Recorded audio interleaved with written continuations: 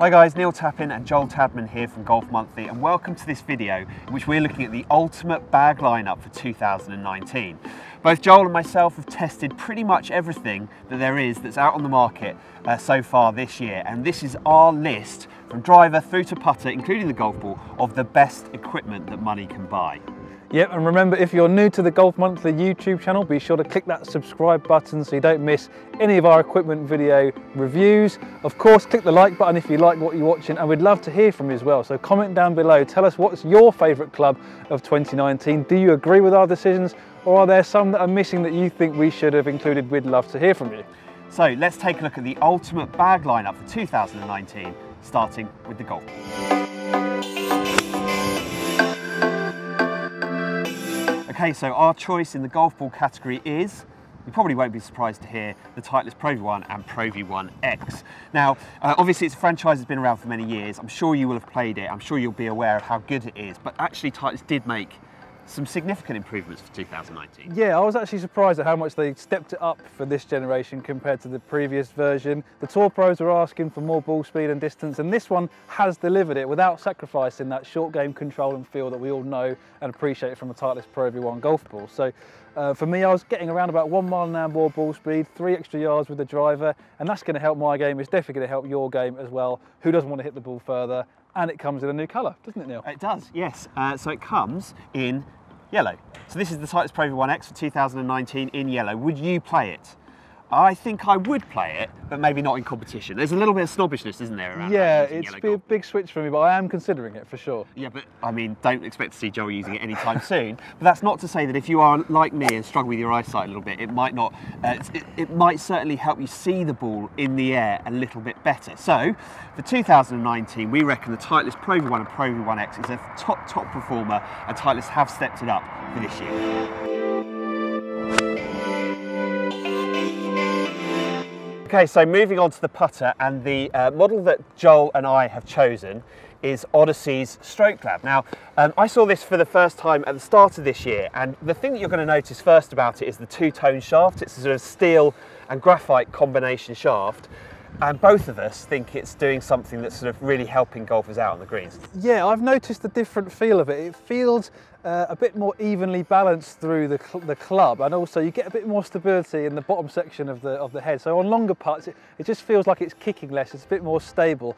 And the other thing I like about the Odyssey Stroke Lab range is that there's so many different options to choose from in terms of sight lines and alignment assistance. So you really, whatever type of stroke you have or what your visual preference is, there's a model to suit you. Yeah, I've actually been using the version that Joel has got in his hands here for the start of 2019, and I don't know whether it's the face, the design of the head, or the shaft, but there is something that's clearly working in it, because I think I've putted a little bit better with this putter than I have with others that I've tried. Those sight lines on the top, they do work, they do really help you with your alignment, and the whole flow and feel of the putter I think is really good. Yeah, and one final point on the putter design is the micro hinge face. So I've tested this on a launch monitor, and it's definitely effective at reducing skid and getting the ball rolling end over end earlier in its journey, and that should help you hold more mid-range putts, providing you've got your alignment spot on. So there you have it. If you are in the market for a new putter to help you hold a few more putts in 2019, then the Odyssey Stroke Lab is certainly worth testing out for yourself. Right, so next up we're talking wedges. You're scoring clubs, they've got a lot of different jobs to do, and it's important you get the right ones for your game. And the model we've picked in this video is the Titleist Vokey SM7, and you might notice that this one actually has a slightly different colour. Neil, tell us why that is. Yeah, it's called Slate Blue, and it's new for 2019, and it's the finish is really the reason we've selected this wedge. It looks absolutely stunning. Now, when it comes to all clubs in your bag, but particularly your wedges, you need something that looks fantastic down behind the ball, and I think Vokey with this have really added an extra option for people. It's only a limited edition, it's a limited release, so you're going to have to be quite quick if you want a set of these wedges, but they look stunning and they're well worth keeping your eye out for. I agree. So let's see you clip a few away, Neil. You mentioned the options there. We know with Vokey, not only do you have all the different options with the finishes, 4 different finishes now with SM7. It's a pretty good shot from a tight lie. But you've also got the 6 different sole grides. So whether you want something that's going to be versatile where you can open the face, or you want something with a wide sole that's going to give more bounce, a bit more forgiveness, you've got the option within the SM7 range to cater for all the different shots you might need to hit around the green. Yeah, it's something that, I mean, both Joel and I have been through the fitting process with guys from Vokey, and it really does open your eyes to how the right wedge grind in particular can make a difference to how well you strike the ball. You've got all of those options in the slate blue version, and the good thing about this version is that it should wear pretty well. It shouldn't get too tired too quickly. Yeah, that's one thing we've noticed with this wedge, is that it does have a little bit of extra durability on this finish. So if you want your wedges to look a bit more pristine for longer, the new slate blue finish is a good choice, and of course it comes with the excellent spin control and feel that you expect from Vokey wedges. So Neil's hit a few good shots there actually, quite tight to the pin. So well, there you have it. That's the tightest Vokey SM7 in slate blue. Keep your eyes peeled for it. We think it's a real winner.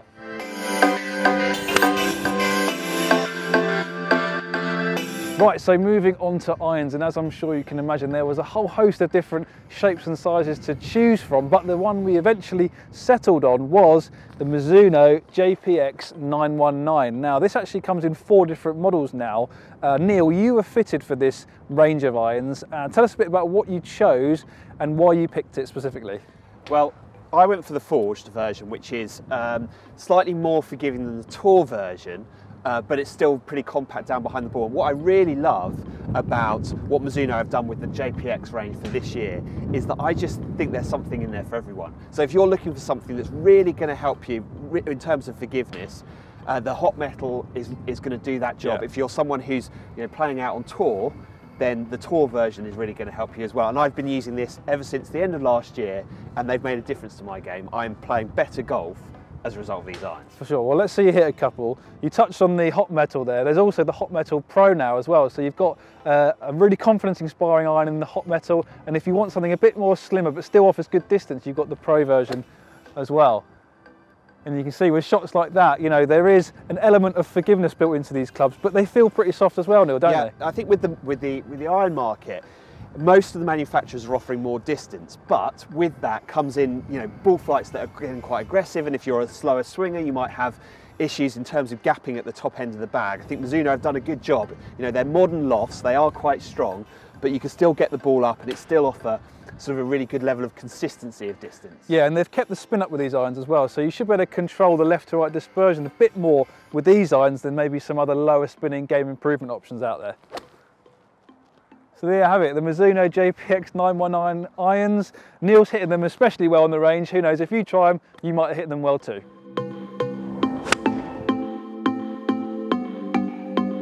Right, so in this area of the bag, we've actually got 2 options for you. We've got a hybrid and we've got a utility club. So let's start with the hybrid, Joel.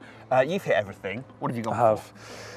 I deliberated long and hard over this, but in the end I settled for the TaylorMade M6.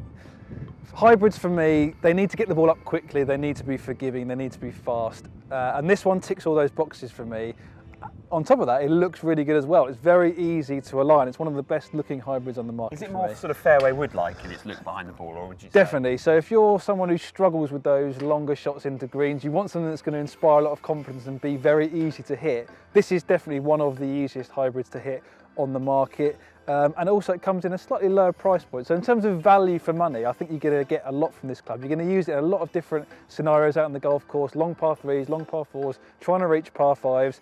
And it's just going to give you more consistency, I think, just because it's so user-friendly. So that's the hybrid covered, but there's going to be a lot of people watching this who aren't necessarily fans of hybrids. And if you're not, and I would say that I'm probably not a hybrid user, then there are a whole host of utility irons out there that are going to offer really good forgiveness and distance. Joel, what have you gone for? So we've gone for the Ping G410 crossover. For me, it's one of the best looking, most forgiving utility irons you can get on the market, even though it has slimmed down significantly from the previous version. I just think it's going to give you the nice balance of forgiveness, looking easy to hit, while also giving you that stronger penetrating flight that you look for from a utility iron. Don't get me wrong, if you peg it up, you can still hit it high, and that's why I think it's one of the most versatile options as well. It's in this particular area of the golf bag has seen some of the, I would say, some of the best innovation over the last 5 years. So I mean, all of the premium bags, premium brands are offering these types of golf clubs, but yet you feel like this one is the standout product. And yet for some people out there, if they're looking for a thinner top line, they might be tempted to go elsewhere. Definitely, yeah, this is probably one of the bigger utility irons you can get, but I actually quite like that. It's got a long blade length from heel to toe, and that just gives me a bit more confidence that I'm not going to miss-hit it significantly out of the heel or toe, to be honest. And it does come with a graphite shaft as well, so that's going to hopefully give you a bit more of a lighter feel, a bit more speed as well. So no matter what you're looking to do at the top end of your bag, whether you want hybrids or you want long irons, there are a couple of options out there that you should definitely think about testing out for yourself.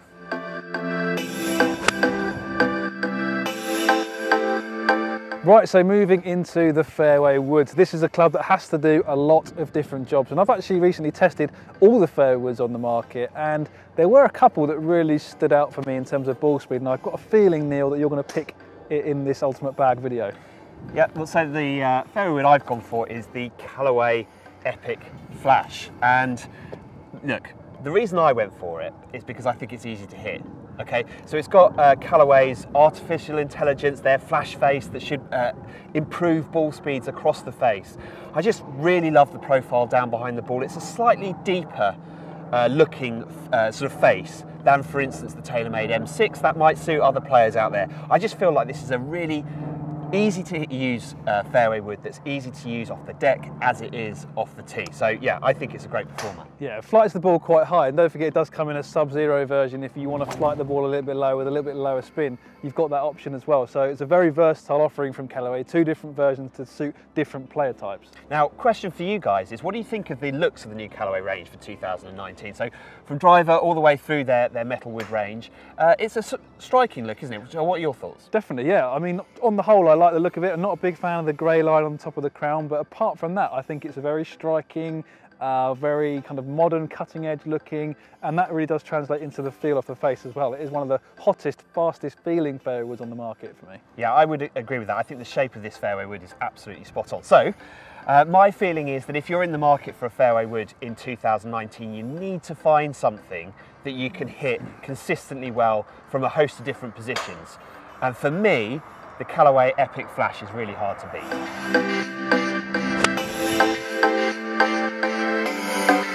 Okay, so moving on to the much awaited driver section of this video, and the option that we've gone for, you might not be surprised to hear, is the Cobra King F9 Speedback. It's had a lot of hype at the start of this year. It is a really good performer. Now, I did a group driver test at the beginning of 2019. This was one of the brands I tested alongside all of the other premium brands, and it didn't perform any better than those, but it performed just as well as those, and it comes in for quite a bit less. Joel, why is this such an outstanding driver for people to be thinking about getting for 2000? You kind of touched on it there, Neil, and that it is really the complete package. It's got everything you'd ever want from a driver. It's forgiving, it's fast, it's got adjustability, and it's got really good value for money. You know, like Neil said, it's a much lower price point, and you're not really sacrificing anything for your money. So why don't you hit one for us? Let's hit one, see if I can demonstrate that. And what I really like about it, it's got quite a nice light feel, so I feel like I can swing it really fast without losing control.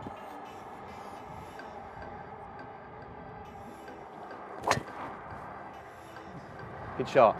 Yeah, it looks great, it sounds great, and it performs really well on centre hits, on off-centre hits. What's not to like? Yeah, I really enjoy using this driver out on the course. It's a fun driver to hit, and it's got some really good shaft options as well. You know, this hazardous smoke is a really popular option, very stable, comes in a lot of different flexes. So for me, like you say, just really does tick all the boxes. Yeah, so if you are in the market for a driver in 2019, add that one to your test list.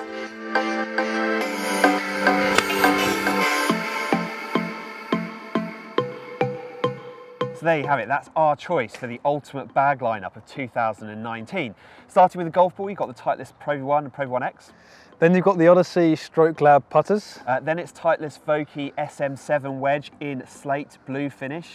Then you've got the Mizuno JPX 919 forged irons. And then we have two options for you at the top end of the bag. There's the TaylorMade M6 Hybrid and the Ping G410 crossover.